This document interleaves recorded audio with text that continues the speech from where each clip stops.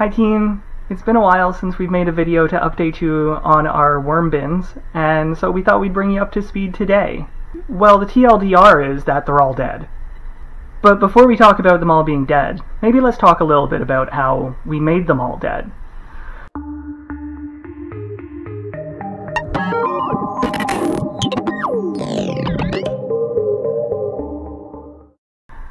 So, in our last video, we just finished our final feeding for our second worm bin. And after, I think it was about 2 weeks, we realized that there was enough matter inside that second bin and that it was probably time to add our third bin. So with this third bin, similarly to the second bin, we had some holes drilled in the bottom, and they were the same size. It was about an 1/8 inch. This was to allow the worms to migrate up from the second bucket into the third bucket, and to allow water to fall from the third bucket into the second bucket, and then eventually down into the first bucket. With this third bin, we started off by putting a really generous layer of shredded cardboard as bedding. We did this to kind of absorb some of the moisture that would be in the ground up organic matter that we put in there. For this third bucket, we took, I think, what was probably about 2 weeks worth of our compost. We put it into our blender with a whole bunch of water, and we blended it until it was almost a puree. From there, we just poured it directly on top of the bedding. And then we put another pretty generous layer of shredded cardboard bedding on the top of that blended up matter as well. After we put all the pieces together, we put it back in its spot and we left it for a week. So after a week, we took the lid off and immediately knew something was not right. It smelled so bad.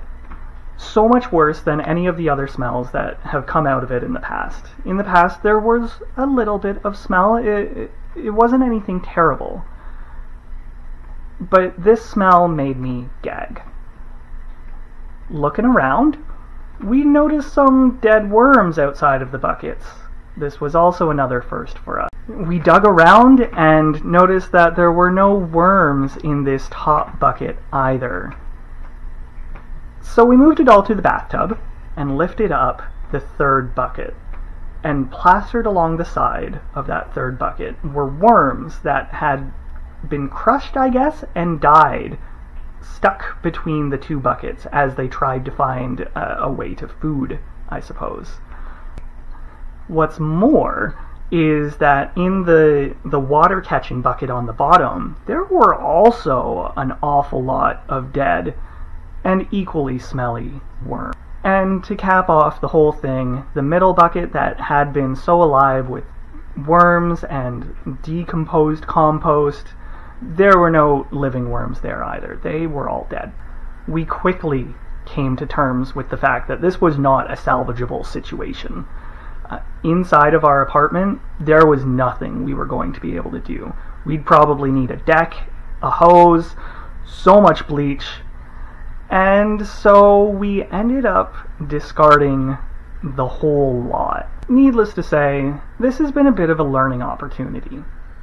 So what do we think went wrong? First off, we didn't check on the worms for a week. After making such a big change to their environment, we really should have checked on them after a day or two, and maybe we could have avoided this whole situation by reacting to how they were behaving. We also think that we might have been able to improve the situation by drilling slightly bigger holes in this top bucket so that the worms had more space to migrate up to it. Additionally, the bedding that was in the third bucket could have maybe been too dense and matted down too much so that the worms couldn't actually get up through and into that new food source. So where do we go from here? We are definitely going to re-begin a worm bucket in the future, and when we do, we'll bring you along for that adventure too. But for now, thanks for hanging out, and we'll see you next time.